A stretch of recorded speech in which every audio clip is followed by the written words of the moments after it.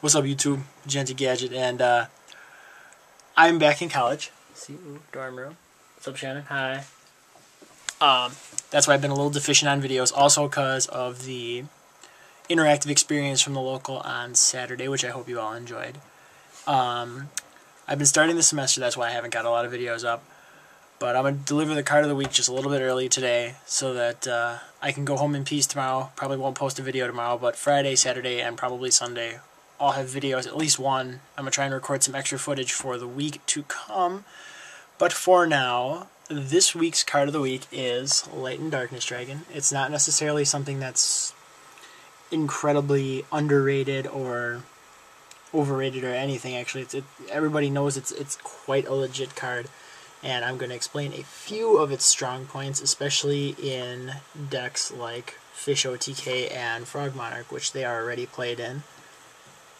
Also, I want to make a case that it could be played in Debris Plant, because you have lots of extra advantage, abuse of tokens, you're drawing cards of formula. If you sack a formula for Light and Darkness Dragon, you're going to waste at least 2 of their cards getting Light and Darkness Dragon off the board, but when he goes, he's going to bring back something, and if you're Debris Plants, you have Brionac, Scrap Dragon, Stardust, and all that could be dead, and Light and Darkness is just another monster reborn after eating some of their cards.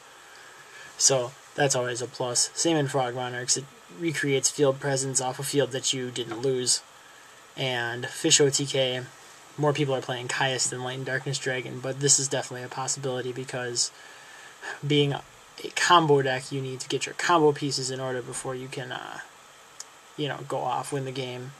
And this is a good way to eat your opponent's advantage, eat their back row, get rid of things that may stop the Coelacanth. And overall, a really good card. I've had a lot of great wins and great losses because of this card. If it comes down at the right time against Gravekeepers, there's not a lot they can do. If someone True-Nade Light and Darkness Dragons me when I'm playing my Gravekeepers, I don't have a lot of responses, because if I can't warning it or make a bottomless chain to get rid of it right away, I have to waste like multiple cards to get rid of it, because Descendants Effect eats a card, and then Light and Darkness Dragon just eats that anyways, and it's a separate chain for Recruiter, so Light and Darkness eats that too. I don't get any advantage, and neither will other Gravekeeper players. So that's a really strong case to play Light and Darkness Dragon against Gravekeepers. At least try it out, see if it works for you against your particular Gravekeeper opponents, and against any other deck really, because some decks aren't running a lot of back rows these days, and that's big for Light and Darkness Dragon, because then they have to use monster effects and spells, and a lot of spells are really important. People hold on to cards like that, so